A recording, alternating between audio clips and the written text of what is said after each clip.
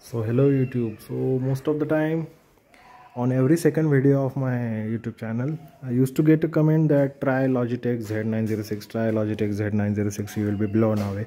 So finally I brought the Logitech Z906 subwoofer because I don't need speakers which will throw only vocals. So Logitech Z906 speakers are known to throw only vocals. Majority they are concentrated on vocals, being the gaming 5.1 setup. The vocals are important, but as you can see here I have Sony 1000 watt RMS system which has tweeters as well. So I wasn't willing to change this one because the tweeters are also important for me, and for the mid highs, crystal clear crispy mid highs, Sony is pretty popular, and trust me, it does its job. But when it comes to bass, it's not so impressive. So to replace this subwoofer I brought this Logitech Z906 subwoofer. I got it luckily, and its amplifier was blown. That's why you can see from back side it's completely sealed off, and it's converted into passive sub, but the subwoofer is the original one that comes with the Logitech Z906. Nothing is changing to this system, so I am planning to convert this into an active sub now. I will buy some amplifier. For this test I will be playing it on my Sony Dav-Dz340k, which has a subwoofer of 250 watt RMS I believe.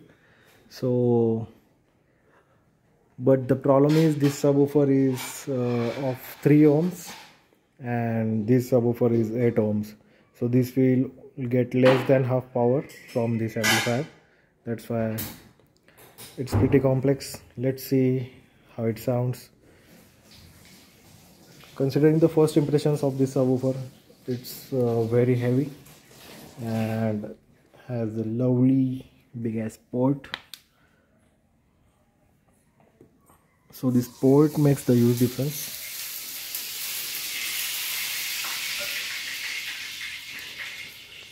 So people are claiming that this is better than JBL 5.1 soundbar which has 10-inch subwoofer. To be honest, the size of this subwoofer is not bigger than JBL. The JBL sub is pretty huge, the enclosure I mean, and beefy as well. So let's check it out. For this test, first I will play the same track on my Sony system, and later we will connect this to my Sony system itself just for a test. Please stay tuned. So we are testing this on Sony.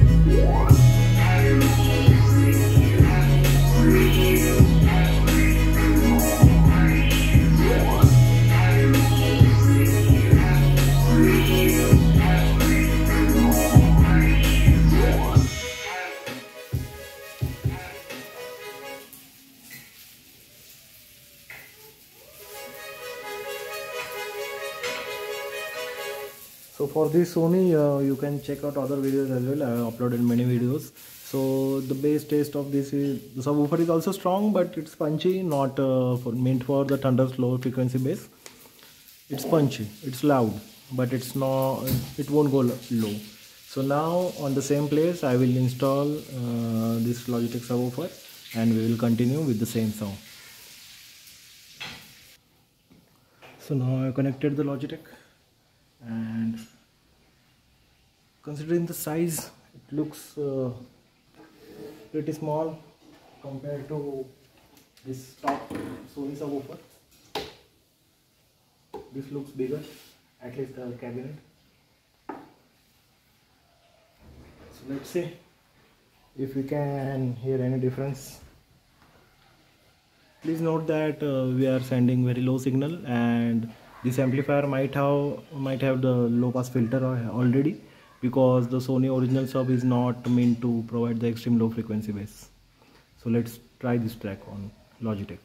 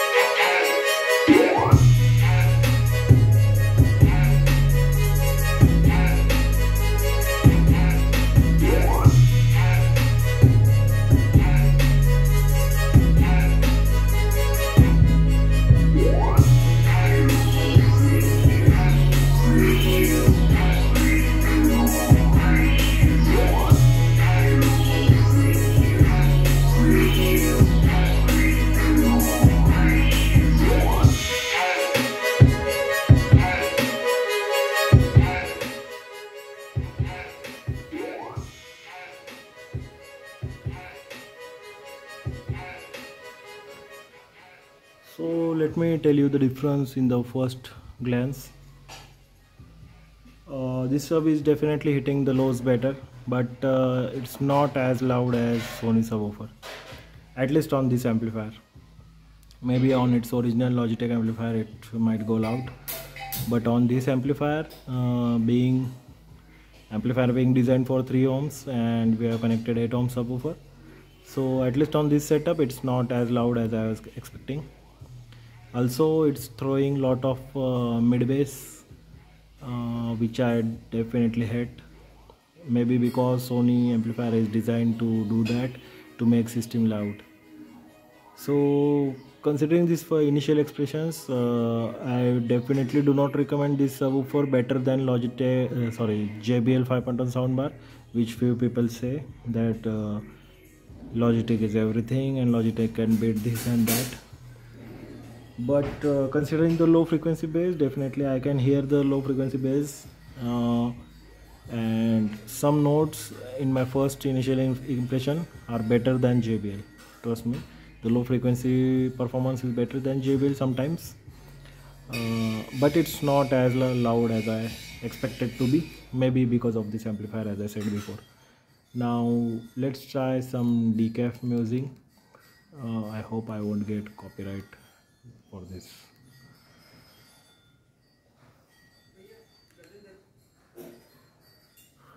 But the sub is good, no doubt about that. But this is I don't know why, very overhyped. Maybe the original amplifier which comes with the Logitech Z906 will make a day and night difference, because it is well engineered for that purpose.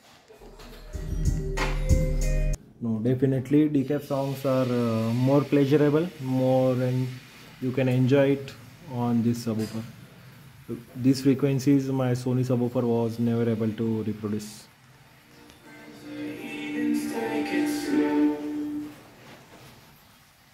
I hope I won't get copyright, guys.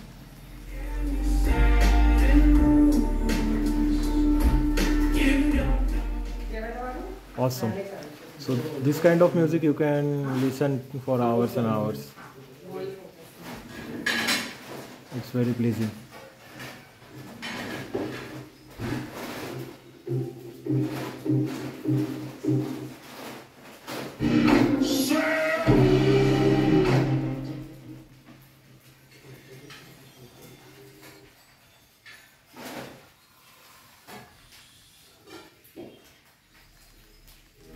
Logitech Z906 subwoofer. Definitely it's a good piece and worth it, but I won't comment. I won't come to the conclusion that it is better than everything. I heard many systems which are better than this, like Bose Audio, JBL, Onkyo, Yamaha, Clips, and all whatnot. So, but for the price, it's definitely worth it, and the right price should be around 20k. In fact, less than that, considering the features it's giving in today's era. The build quality is definitely good, but the amplifier is known to blow, as you saw in this case also. The amplifier blew away, and Logitech is very good in engineering of audio, but the audio engineering is so complex that no local mechanic can fix it. So keep that in mind and then take your decision. If you are lucky, I have seen few people using Logitech Z906 or any other system for decades. So if you are lucky, even your system will last long. Just take good care of it, and you need to be lucky. That's all. Thanks for watching this video. If you have any questions, drop your comments below. I will be buying new amplifier for this up. Please stay tuned and subscribe to my channel. Live loud.